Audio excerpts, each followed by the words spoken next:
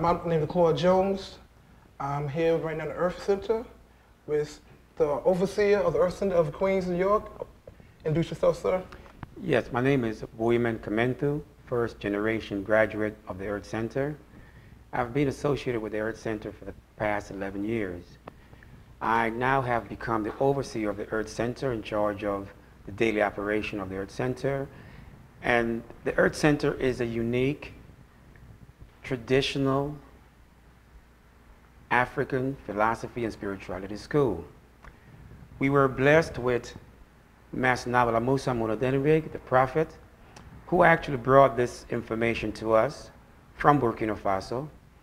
And with the blessing of the elders of his community, the kingship, the high priests, the healers, they gave him the okay to come and bring that information to us that we were so sorely missing. The information that he brought us was basically coming from a traditional perspective. It is one of the few educational centers that I know of that is really devoid of any foreign influence, meaning it does not have a European or any other influence in it.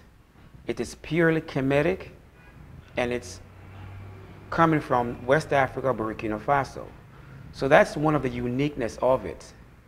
Within that paradigm, the education that we offer the community right now is based on 3 classes that was formulated and actually comes out of the Mtam School of Ancient Kemet. So we're actually going through an initiation here in which we are offering 3 classes. The first class that we offer is the language, which is called the Medumait, also known as the hieroglyphic. In that, we expose you to the language in of itself. We teach you how to read, write, and speak it, and the dynamic aspect that comes with the language in of itself. The second class we offer is the Sunt. That's the healing class. It's a class that teaches us how the human body works from a fundamental traditional perspective and how to heal that body using natural herbs and natural modalities. The third class that we offer is the Ka'at Ebi, which is known also in modern time as the meditation class. And the Ka'at Ebi is the one from which all modern forms of meditation comes from. They all can trace their roots to the Ka'at Ebi, such as yoga, tai chi, and all of these modern forms of meditative aspects comes from the Ka'at Ebi. Dealing with the Western areas, what do you think the Westerners mostly come to your classes? Are they more into it, African more into the African culture, or has it been mostly hard to get them to understand the culture? Well, we have had many good receptions because our people of African descent in particular, but generally speaking, are looking for something different because the way we've been living our life, the way the modern system is directing the population, it seems like we're just not getting anywhere. It's like everything that's not helpful to a human being's development is not really stressed. It's more of a materialistic aspect. Traditionally now, we focus more on the spiritual development of individuals. So the class are basically directed towards helping and assisting the individual learn more about himself, herself, and their place relative to nature. All of our classes are based on our ancestors' understanding of the laws that governs nature. So with that said, everyone is quite interested in that type of education, which is unknown to them. And it's coming from a purely traditional Kemetic perspective, devoid of any foreign influence. So that's really gets them stimulated. The challenges that most of them face is actually giving themselves that chance to actually expose themselves to what we're bringing to them and not try to judge it with the modern system education that they come with. So that's the difficult part, but we're going to be here for the long time. We're going to be here for the long journey, and we'll have to exhibit the patience and tolerance it takes to help our people recover from this modern colonial system way of educating us, which at the end of the day, it comes down to being destructive and self-destructive. Some people want to say, well, Is this a religion? Is it a religion area? Or a lot of people get confused on what exactly it is. It is not a religion, period. It's a way of life. It's a way of learning and understanding nature and how you, the individual and the collective human being, can fit into nature. It's not trying to impose our will on nature, because nature is our teacher. Our first teacher was nature. So we try to fit into nature and not try to impose our will. And even that little simple concept is difficult at times for most people to grasp. Okay.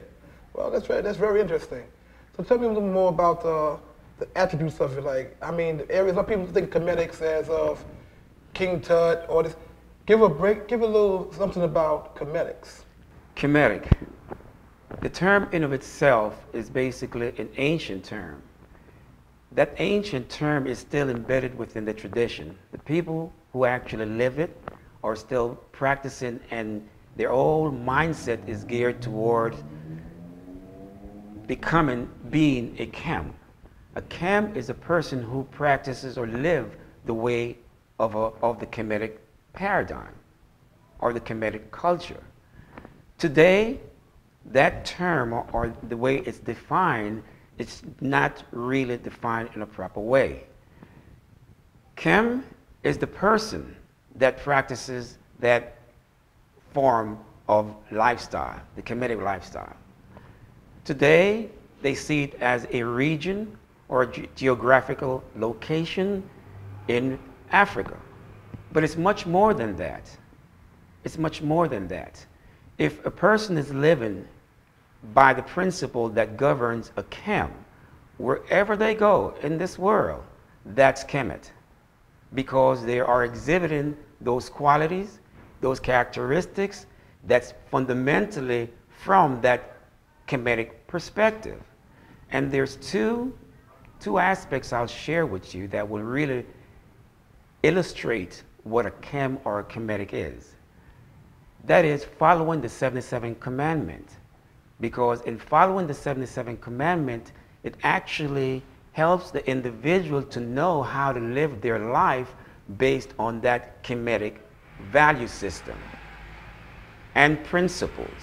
So if you look here to the right, to my right, those are the 77 commandments that dictate how an individual who claims to be Kemetic should be living his life or her life. And that's a traditional way of actually describing a Kemetic or Kem person. Today, people will call themselves a Kem, but they're not living by those principles. So in reality, they are actually demeaning the meaning of being a Kem. It's either out of ignorance, that they just don't understand what a Kem signifies or means, or they're just lacking the education. And that's where the Earth Center comes in. We are the ones now that are coming from that Kemetic perspective and are breaking it down to show and teach people what it means to be a Kem. So here you have a very special person come from Maritime or areas to come in to speak upon behalf of his father. Yes, yes, of course.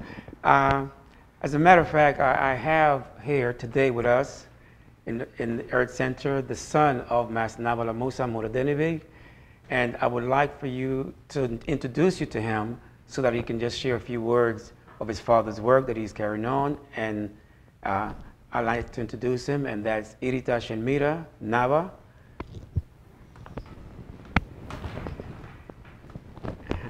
So I'm here.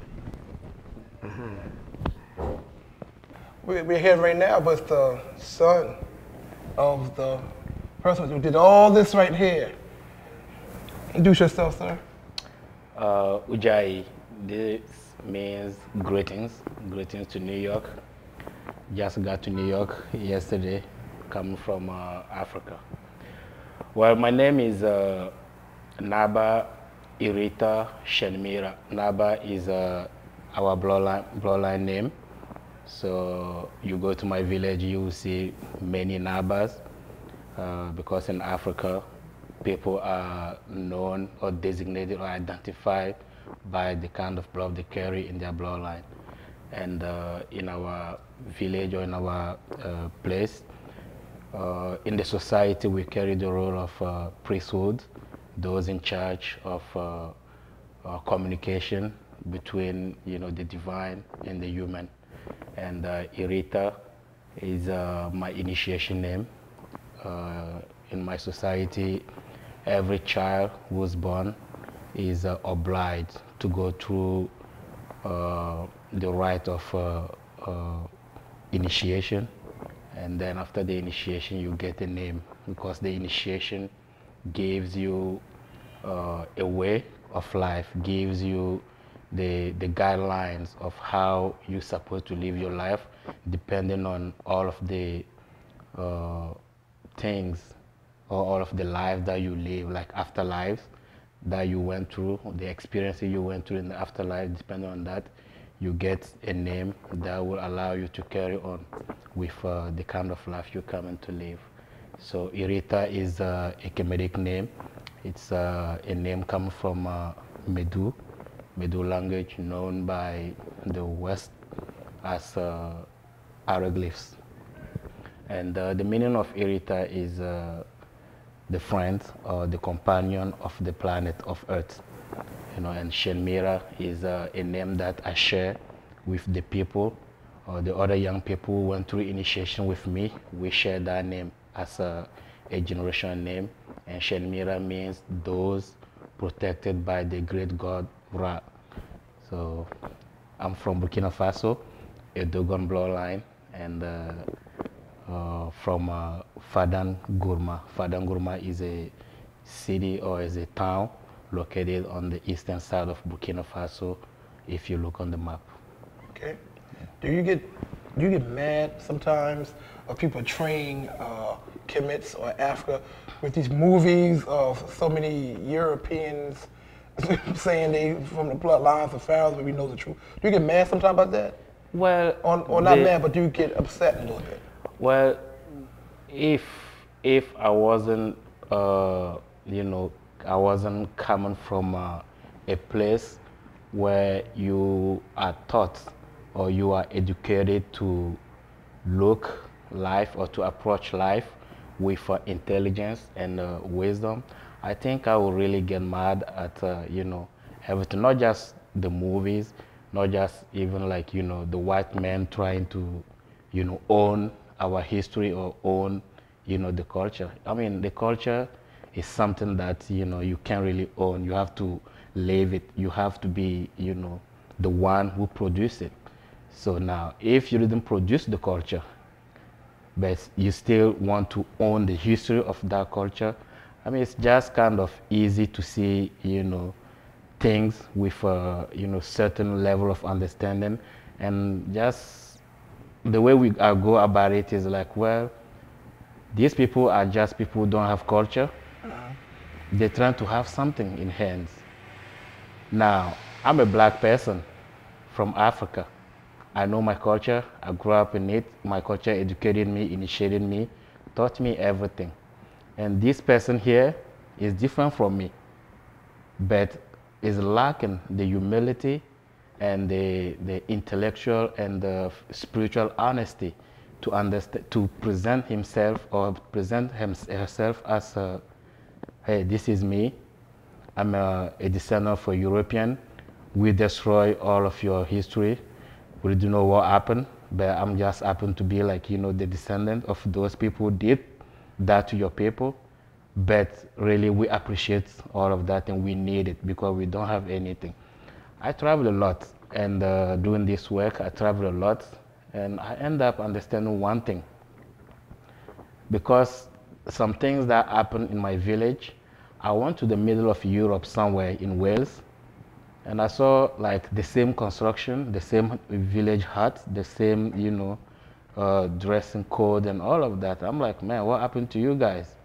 They're like, we used to send our people, to go to your country, to go to your land, to study, astronomy, to study spirituality and all of that.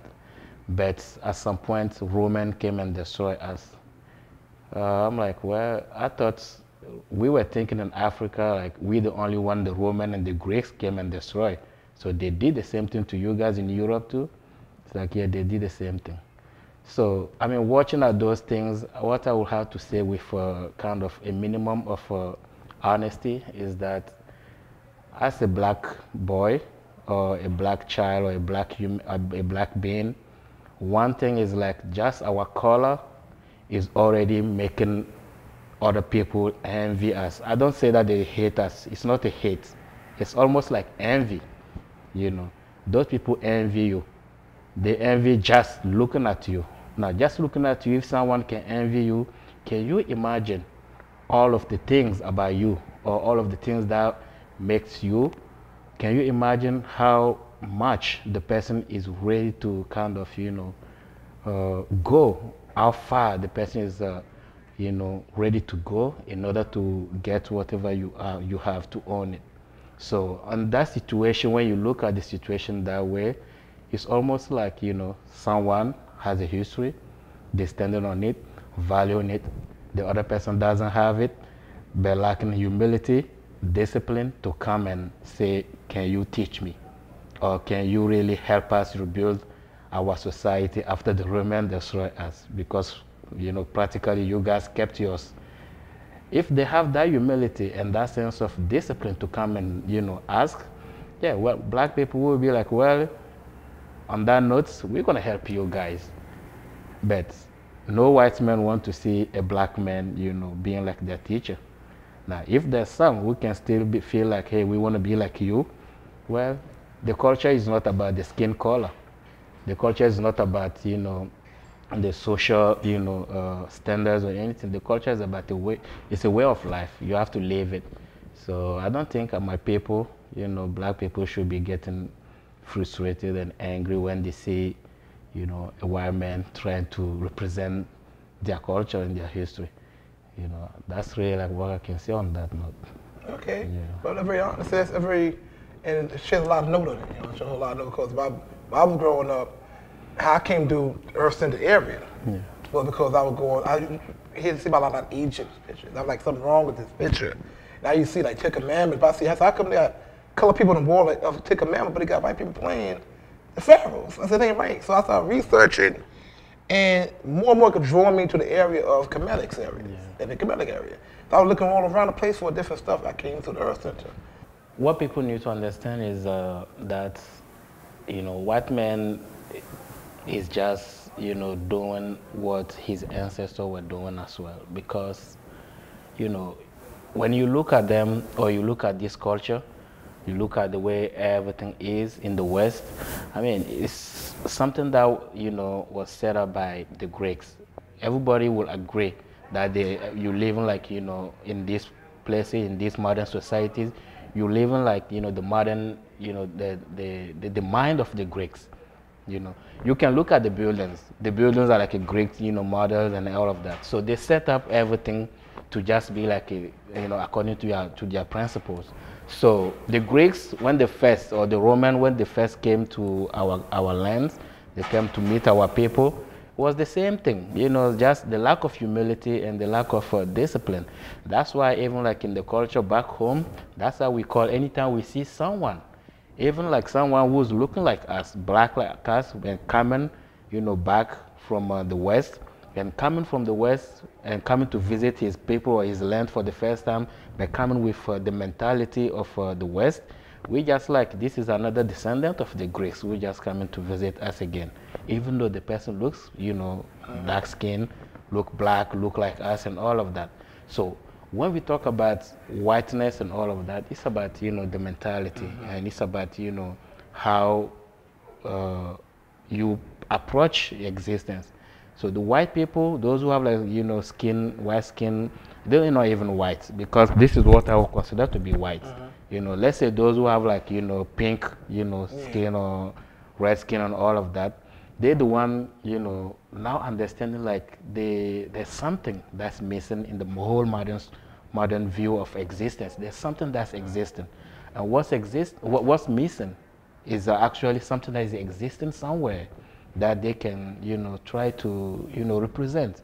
So I don't think, our brothers, black people, should be thinking like because they talk about Egypt, they talk about, pharaohs and all of that, and then all of the people in the movie or all of the people that represented are people who have like, a skin color that's different from those original people that they're trying to imitate. That's why we call it imitation. That's why there's like an original and there's like something that you can imitate, a copy. So now they're trying to copy it from something that was original. Now, if I'm someone who's born in the US, in the United States, I'm black, and then I see someone looking, white, trying to reproduce something like that, I'm just gonna be proud. I'm like, wow. That's like, that's where I get my pride. I don't even get frustrated on that. Because the culture, the same way we look at race is different from, culture. Because you don't look culture in the way that you look at race. Because culture is just like a culture. There's no racism in the culture. There's no, fight between cultures. And that's what our ancestors understood when they decided like, well, the society based on laws, just like the modern society based on laws and things like that, don't work. It's better we start living a society that's based on principles, that's based on culture, that's based on, initiating, preparing people at a young age to become something in their life. And that's why we live, that type of life. And I know the West would think we are savage, we are undeveloped, we are, poor and all of that. But you just have to be poor in something that you want that you never get. But we consider ourselves to be rich, to be very rich in the way that we have everything that we need. We know where our food is coming from because we farm it ourselves. We know where our clothes are coming from because we have cotton that we can make our clothes. We know where our herbs are coming from because we farm it and we heal ourselves. Okay. So what else can you really think you might need from another person if it's not something that the person has that you want, but you know that you never get it. So that's what, we kind of, see black people dealing with here. When black people get to, get out of that, ice box of thinking like, this is a place where they can get everything. That's why, like me, to be honest, my father said it, I'm gonna repeat it. We have in the whole black movement, whole black, leaders that, live their life with some principle and trying to lead black people into something like, reclaim your rights and civil rights and all of that. There's only one of them that we really, show respect. I'm a cultural and spiritual revolutionary. My revolution is not about blood or flesh. The Earth Center, our revolution is not about blood or flesh. It's more about intellect, and the spirituality. So once you really want to do a good revolution, you have to do it based on your culture, based on your people, your ancestors, intelligence, and based on your ancestors' ways of life, meaning like their spirituality. Now, if you want to do a revolution, whatever you might call it, a revolution, and then you're using, the one who's holding you're using his own stuff to do revolution. You're just repeating what he really wants you to do. So only Marcus Garvey, he tried. Marcus Garvey, and he's the least that the West talk about. Even among the black people, they don't really talk a lot about Marcus Garvey because he was the only one to tell everybody, black people, this is not your land. Go back to your original land. Let us pack and move and see if the white man will not come there and then kneel down and beg us. Black people are the one building this whole place, this whole system. Black people are building it. Yeah. Gold, diamond, all of the things happening, money, black people are the one building it. Your ancestors already built this place. They suffered. They did it, they didn't want to do it. They were forced to do it. But they did it. But they're doing it with a hope. And the hope is like maybe one day our children will benefit from what sacrifice we're given now. Now you grow up, you don't sacrifice, you like a descendant of a slave. You grow up, you don't get to benefit from it. You just know that they just want you to take the position of your father, meaning play the position of a slave again. I mean, you have a choice. In this time, you have a choice. America didn't ask people don't go back to Africa. Even last time I checked, flying from here to go to Africa, the ticket is cheaper than flying from Africa to come here. It's cheaper, maybe almost like double, you know. So they're giving you, you know, option. You free. This is a free land, you know. They give free country. They give you, you know, your freedom. Now, what do you have to be, you know, doing here to waste your time, waste your lives, and, you know, waste your energy getting frustrated, you know? One thing that people need to understand about spirituality and the culture is like, as a human being in the nature, anytime you get frustrated or you get angry, you become like the weakest person. And then white men know that.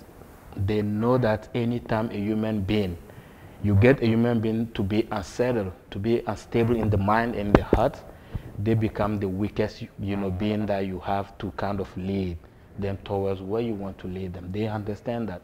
So that's why every now and then they have to create those incidents to get people like, you know, to be unstable and then let it go, let them now reorganize themselves. When they see you reaching something, get, you know, unstable. It's almost like, you know, I like talking about it, and I don't know how people feel about it, but in Africa, I talk about it. You know, it's almost like when the system felt like, you know, it's been too much for it, kind of getting to the edge of its self-fallen.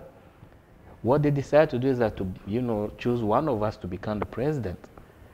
And then we have hope, like, yeah, we have one of us who's going to become a president. Now, we stop fighting. All of the other fights that we're fighting, trying to get the white men to understand, like, we want this, that's what we are, this is what we need, and all of that, we stop because we have hope, thinking like, yes, then now there's one of us there, he knows our problems. Now, it took us like, what, 4 years to understand, like, oh, well, it looks like we still have to fight. And that's I mean, in the 8 years, that's when you see that a lot of black people lost their life. Many black people lost their life in these 8 years, you know. So the system has this way of playing, you know, with the mass. And when they play with the mass, you understand the psychology of the mass, of human.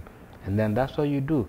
When you let them, you know, Bob Marley said it, you know, kill them before they grow.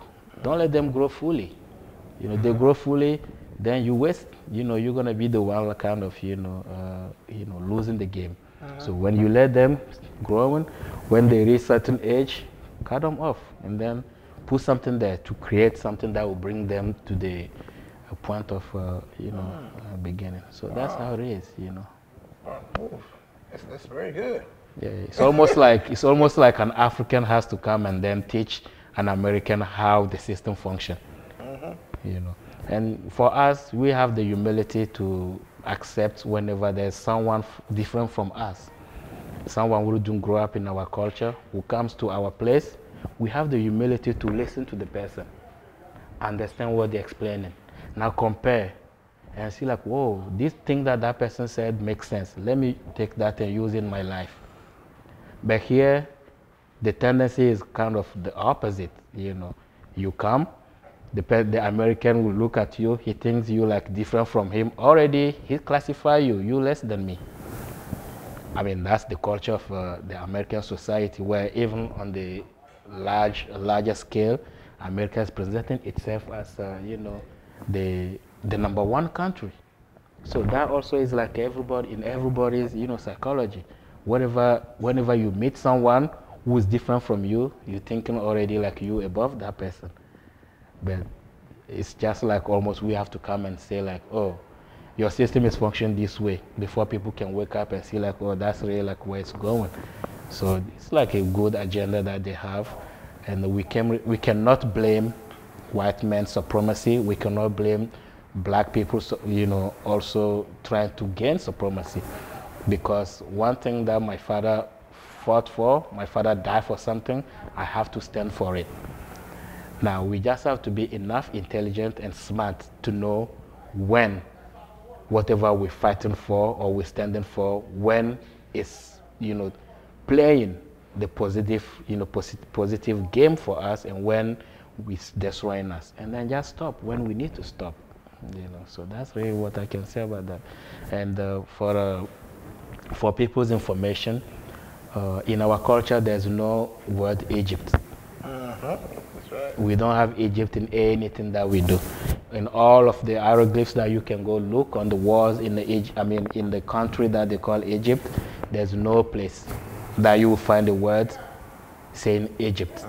So it's almost like, you know, the ignorance also is playing a lot of it. And as I said, for someone to be ignorant, you have to first be undisciplined and, you know, have like a lack of humility.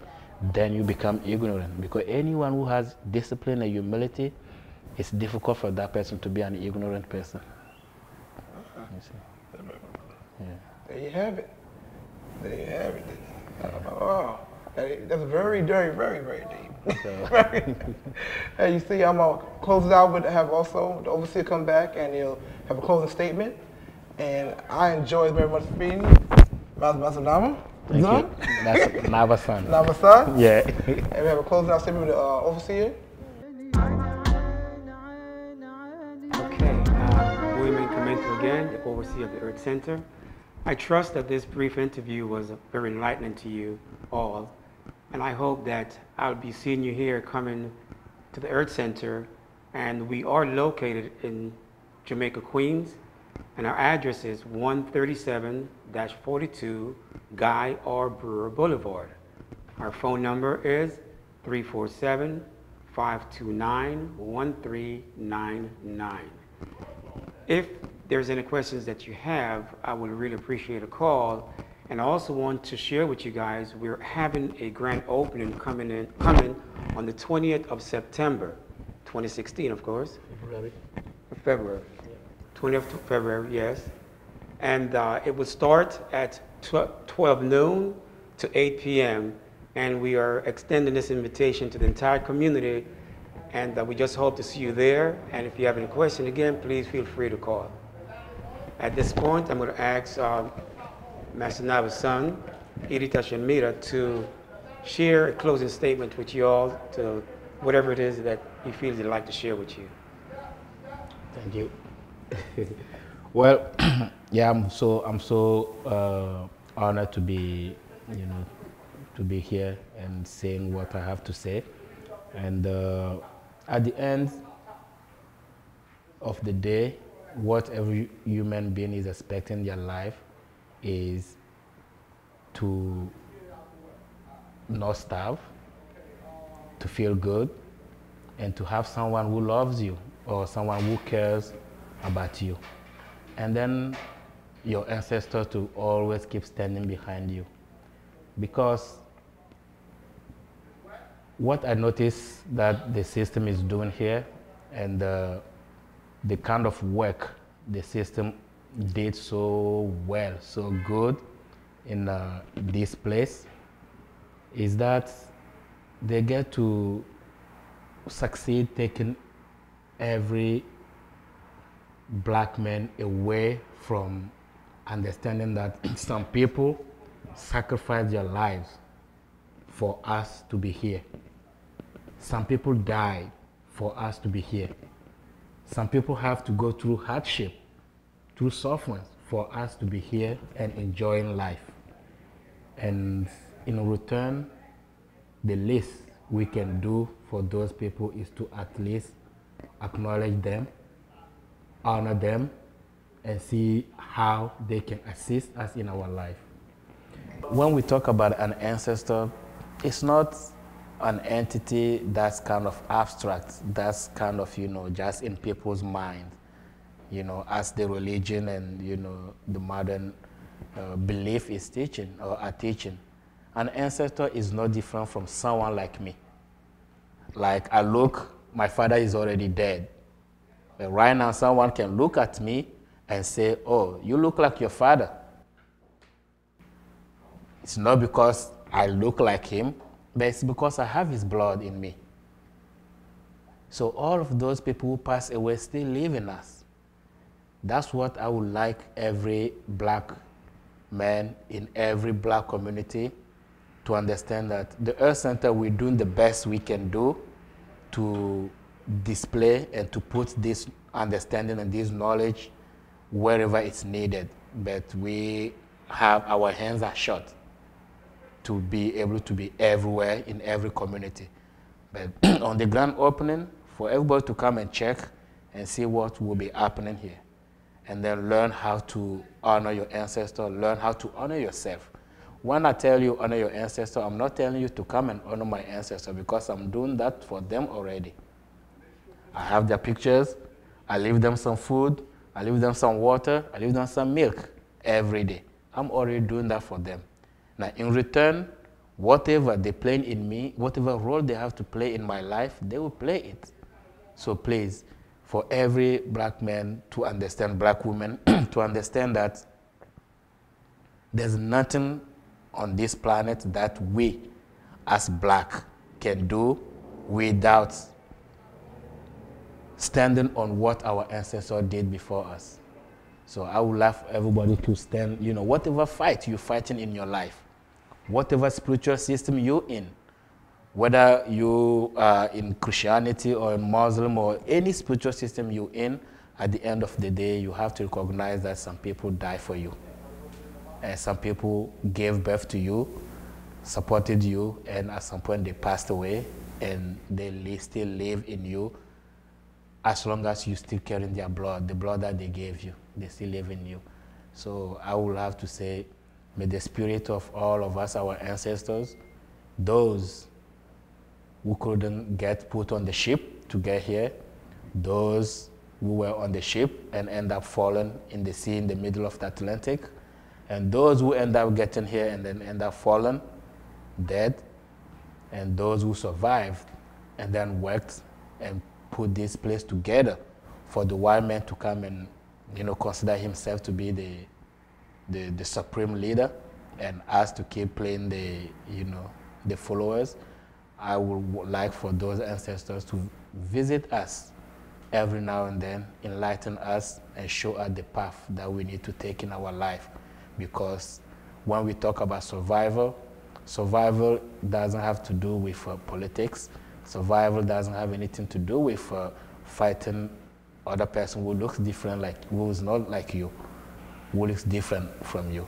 Survival is about every human being trying to survive, making sure tomorrow is better than today. Thank you.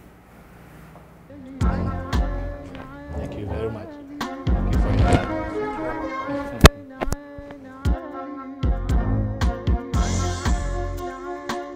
Right now, I'm here at the Earth Center. Also, we saw last time with Barima, ancestor Barima, was explaining about the Earth Center, how they opened up. And we got one of the main teachers at the Earth Center now. And basically, I'm going to ask you, sir, what is your name and what brought you to the Earth Center and how many years ago? Okay. Ujai, greetings everybody. My name is Hati Kaheru is my name, and then the last name I go by is Nejitev. Hati Kaheru Nejitev.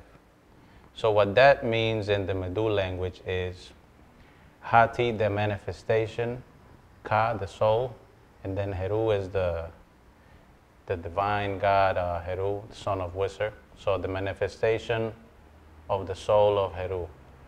And then Nejitev means defender of the father. In this case, the father is Wisser, the great Neter Wisser, that represents goodness. Okay. So that's my generational name, that's my initiatic name, given by me, not by any individual, and I want to make this clear. The names that we carry or that we should carry as human beings should come from the earth itself through the energies that we project or that we come with or that we manifest. That's where, you know, you don't name a human being just like you will name a pet. You know, every name should carry a meaning. So every time someone says your name, then they actually reminding you of what you came for in this world, you know? Okay, okay. So, you know, after you go through initiation, you start gaining certain knowledge about things, and the more you learn, the more you realize you don't know anything. but I started, let me see, around 2010, 2011. That's when I got to the Earth Center. And it's very curious how I ended up here, because I didn't know anything about spirituality. I didn't know anything about culture. I pretty much didn't know anything, about natural medicine, about meditation, nothing. So I was just, I was with this elder who was a healer, a guy from one of the Spanish countries. And I used to look up to the guy. I said, he helped me out with some illnesses I had. So I said, oh, this guy is very wise. And then he said, oh, this great classes are coming in town, and I've been looking for this knowledge for like 50 years. I said, oh, great. He said, you can come and be a student just like me. I said, oh, that's awesome. So, there was a group of friends that I used to relate to. Yeah. And so I ended up coming, just accompanying them. I didn't even think about joining classes or anything. I just said, you know what? I ain't doing nothing today, so let me just go with them, see what this is about.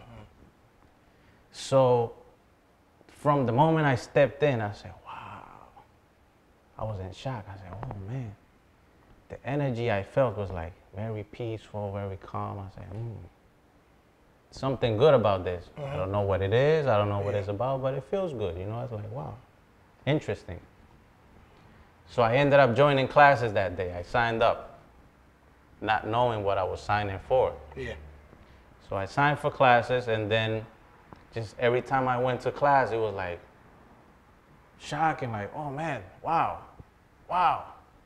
This makes so much more sense than what I was taught out there. Meanwhile, I went to school in Colombia, the US, and Europe. I have family all over the place. Yeah. And after going through all of this regular academia, then I come to this center, and within a few weeks, I'm like, wow. I'm saying this to say that what I've learned here in the little time I've been here is not even this much to what I learned out there. In other words, what I learned out there is not worth it compared to what I learned here, because what I learned here is actually what helped me become a better human being. Okay. And it has not only affected my life, but my immediate family. My daughter, my wife, my father, my grandfather, who they cut off his leg. Tell your story. They chop off his leg, the doctors. They said, oh, sir, you have no circulation on the leg, and we need to cut it off. I said, why? He said, yeah, we need to cut it off. So the elders in the family, which are his oldest sons and daughters, they say, you know what, let him go ahead and cut his leg off, because that's all they know. They don't know any better. So because the doctors say that's the best option, they went with it. And they went ahead and cut my grandfather's leg. They said that will solve the issue completely. That will get rid of the problem. So a month after, he goes back to the hospital, because then the problem came to this leg. He had like a wound that wouldn't heal. And they say, you know what? That wound is not gonna heal. The circulation is not good. We gotta chop it off as well. That's when I said, wait a minute.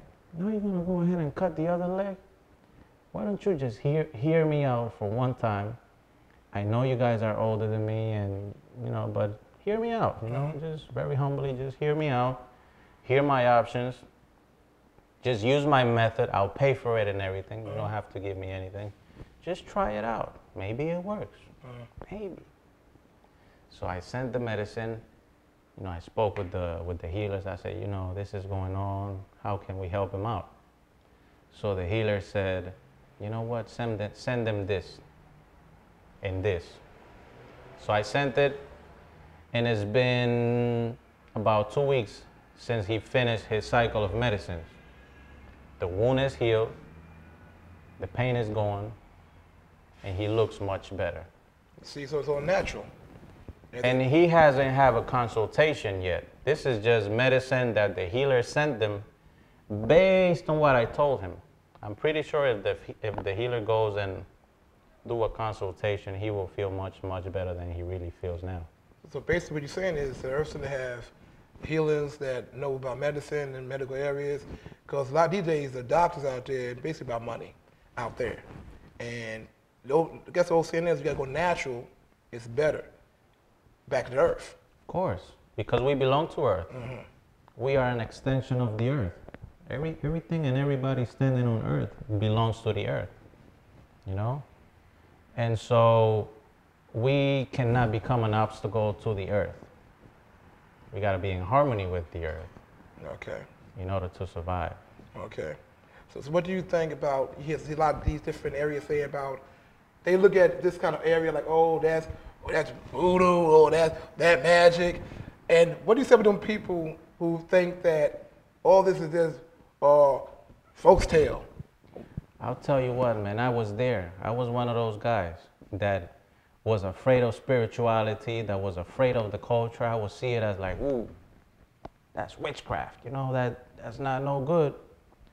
But then after you start coming to class and you start learning certain things, you realize that it is portrayed like that by the media for a reason, you know, because they need to stay in power to control us and to have their system functioning. So they need to make us believe that what we own, what is ours, is evil, is bad, so that we don't look that way. You know what I'm saying? Yeah. That's the reason why. And I tell you, man, I was one of them because I didn't know any better. And now that I know better, I realize that, hey, this is the way. We got to go back to the ancestral ways. There's no other way. I see a lot about ancestors. I see honor your ancestors. I see a lot about ancestors. So what basically is everything go back to ancestors? Like some people think that, okay, you got worship this, worship, but I see a lot of ancestral areas up in here. Explain how deep is ancestors to the culture. Well, I'll try to make it brief. You see it on my shirt, honor your ancestors. So I'll give you a little bit of an example. You have any kids? Yes, I do. I got one son. Okay. So for all the parents out there, they will agree with me. When you have children, you want the best for your children. Regardless of what you know or don't know, regardless of where you stand, every parent wants the best for their children. So they'll grab onto whatever they have to try to provide the best for them. Our ancestors are like our parents. They are our parents and elders on the spiritual world, on the world of the dead. They want the best for us. But just like any parent, if you are misbehaving, they're going to punish you. If you are doing well, they're going to reward you. You know, that's the role they play. That's why as a human being, you have to pay honor to the ones that were here before you, to your bloodline, to your destiny line, to your ancestors. Because they are the ones that you can really go and pray to, because they are the ones that care for you, you know? It is said on many of the DVDs, the Makaru, the prophet would say that, hey, no human can go up to the gods and say, give me these, give me that. They won't listen to you because we are corruptible and corrupt. But we can go to our ancestors, which can act as an intermediary with the Neteru, which is the gods, and ask our wishes for us in our behalf.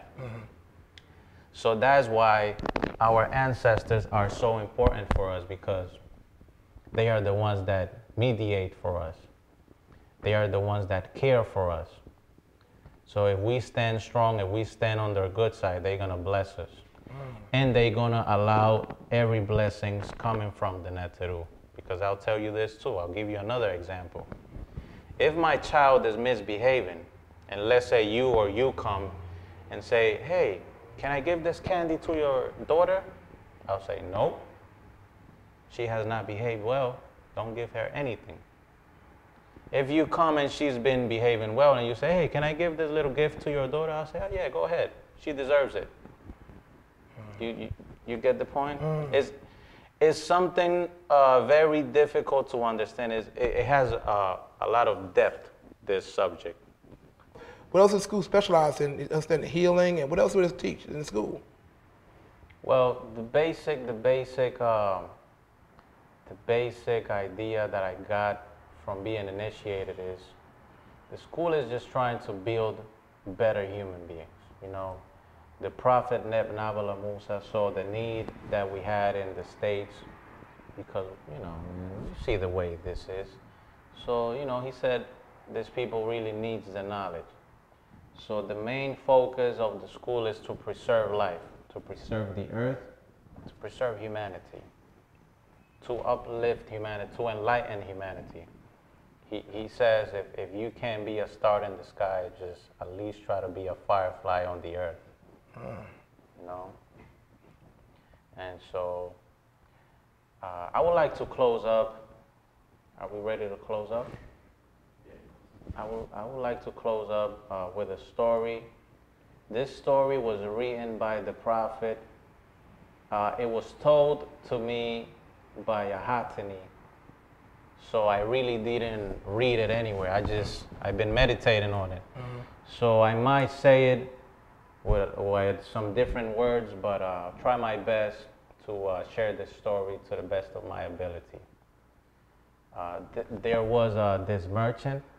Back in the days, there was this very wealthy merchant who had 4 wives. So the 4th wife, he loved the most. That was the wife he loved the most. He treated her the best. He tried to give her all what she needed, all what she asked for. She was the most spoiled one, his 4th wife. Then he had his 3rd wife. He also loved her very much, and she was very pretty. So she will be like she would be like his trophy. She would be like the one he would show around, like, hey, this is my wife, you know. That was his 3rd wife. And then he had his 2nd wife. This wife, she was very, how you call it, she used to help him a lot. Like, she was very caring. You know, she was always there for him in times of troubles. So she would always give him advice. You know, she was always there for him. And then he loved her a lot too. Then he had his 1st wife. She was not as pretty. She was actually not that pretty. And he didn't really pay attention to her. She didn't have any attention from him. He didn't really even think about her, worry about her at all. But she loved him the most, his 1st wife. One time, the merchant got sick to the point where he was ready to die. And you know, he was ready to die and he was worried. He's like, damn, man, I'm actually dying. I don't want to go by myself. Let me ask my 4th wife, who is the one that I love the most. And so he said, hey, my love, I cared about you the most. I gave you my best. I did my all for you. Will you come with me after dying? She said, no, I won't. And she just disappeared. So he was destroyed. When he asked the 3rd wife, he said, wife, my love, will you come with me after death? Will you accompany me? She said, no, actually, as soon as you die, I'm going to remarry someone else. And she just took off as well. He was devastated after that. He's like, damn. Then he went on to his 2nd wife, which I told you is the one that was always there for him, always gave him advice. She was always there for him in hard times. He asked her, my love, you've always been there for me. You always hold me down. You always help me out in rough times. I know you would come with me. I'm pretty sure you will come with me. Will you come with me after death? She said, no, unfortunately, I cannot go there with you. I'm sorry. After you die, that's as far as I go.